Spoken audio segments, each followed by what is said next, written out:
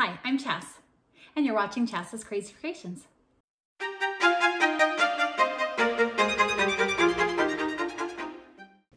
I had pulled these strawberries and this rhubarb out of my garden.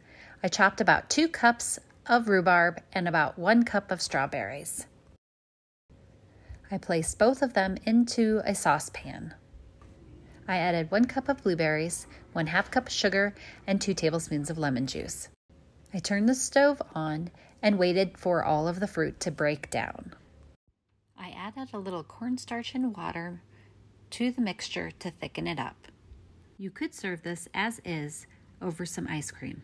I started by placing some graham crackers in the bottom of a square baking dish. And I placed the strawberry rhubarb mixture over the graham crackers in the refrigerator to cool. I'd love it if you'd subscribe to my YouTube channel and my blog at chascrazycreations.com. Thanks for watching, and don't forget to like, share, and subscribe.